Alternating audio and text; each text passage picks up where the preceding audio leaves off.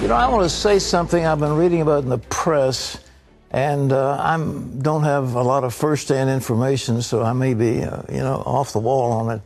But think of this. If you wanted to destroy the Fox News, if you really wanted to destroy them, what would you do?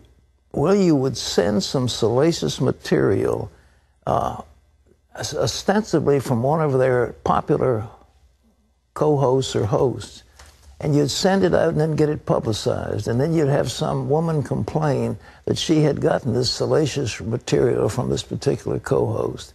And then you'd come to Fox, and Fox is so averse to any kind of legal action that they would immediately take the person off the air. So before long, you would have decimated the primetime lineup of all the Fox hosts.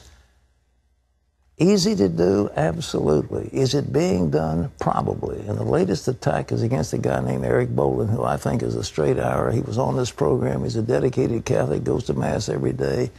Very nice man. They've pulled him off the air because somebody sent some pictures ostensibly over his name. But what they've done is take away one of the most popular hosts in their lineup. And then they got rid of O'Reilly, who was the top getter of audience, the most popular host they had. Got rid of him. And, of course, they got rid of Roger Ailes, who was the architect of putting it all together. So easy to do now. I mean, anybody can make charges.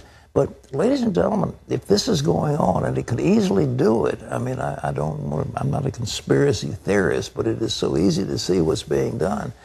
I think it's a terrible shame, and Fox had better cinch up they talk about gird up the loins. I mean, they better gird up their loins and realize that people are going after them and know that this is a game that people are playing. Anybody could send a salacious piece of literature and say it came from any particular, it came from Sean Hannity, or it came from this one, or it came from the other one, and totally bogus. And yet if the Fox lawyers believe it and they pull the guy off the air, they have ruined their primetime lineup. And that's what's happening. MSNBC is now winning the demographic ratings against Fox. Really? They've got the demos, which is the 18 to 49 young people. Isn't that amazing? MSNBC, really? Really? I mean, Rachel Maddow, of all people, is number one. But Fox is self-imposed wounds, but I think that's how you could fix them if you wanted to really do a job. And I applaud Fox. I really believe they're doing a great job, and I hope they continue.